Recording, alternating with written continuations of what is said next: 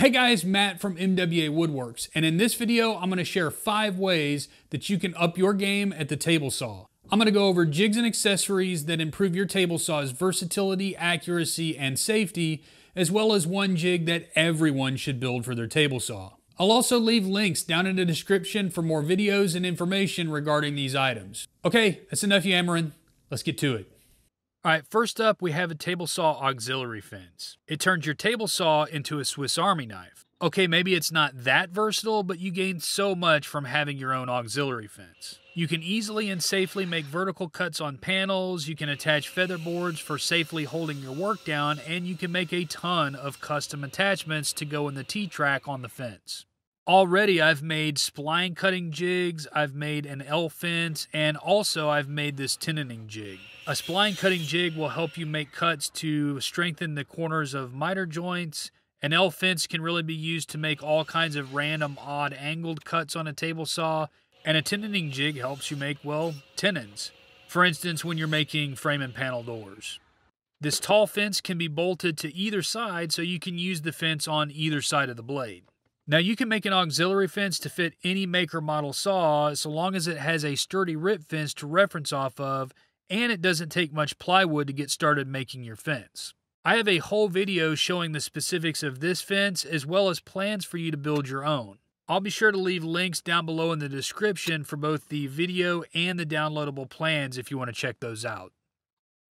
And that brings me to number 2 on my list of ways you can up your table saw game, the Jessam stock guides. These are a great accessory to add to your table saw, especially when working with sheet goods. The rollers maintain downward pressure on your workpiece, keeping it safe from kickbacks, and they have a one-way rolling action so that the workpiece can't move backwards. The rollers are also angled in a way that steers your workpiece towards the rip fence. Now I've been using these guides for a couple of years now, and the quality of the build and the durability is top-notch. These guides are a great addition to your saw to up the safety of operating your table saw. Okay, number 3 on the list is my favorite table saw accessory, the mag switch. More specifically, the mag switch feather boards. If you've never seen a mag switch before, they are these magical little blocks with a switch on top. Turn the switch on and it becomes a super strong magnet. Turn it off and it becomes a paperweight. What makes them so useful is that you can stick them to any of your cast iron surfaces, not just the table saw. This allows you to position things like feather boards right where you want them without relying on using the miter slot, which I find can be limiting due to reach sometimes depending on the size of your workpiece or the operation you're trying to perform. You can use them as positive stops too, which I find nice when making cross cuts at the table saw. These little guys really create lots of versatile options when using your saw, and that's why they make my list. Okay, so far we've covered ways to increase versatility as well as safety at your table saw. Now let's talk about accuracy. The 4th way to up your table saw game is to get a digital angle gauge. If you're looking to get just the right bevel angle, a digital angle gauge can help.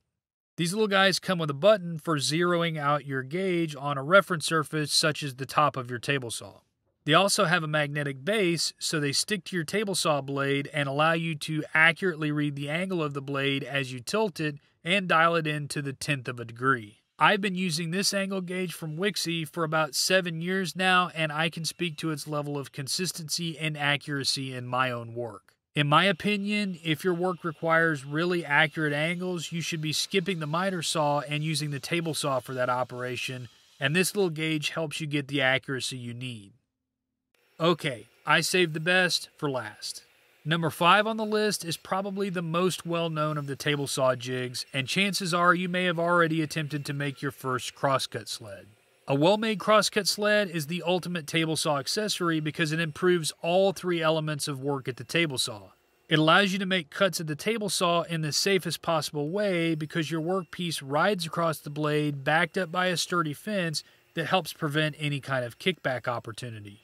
At the same time, the fence helps you make accurate and repeatable cuts with the help of a stop block. Accuracy, repeatability, and safety. The Cross Cut Sled will boost all of these things for you. If you haven't tried your hand at making your own Cross Cut Sled yet, I have a full build video as well as plans available for building the sled you see here. I'll leave links down in the description below if you want to check those out. Alright guys, that's it. 5 ways that you can up your game at the table saw.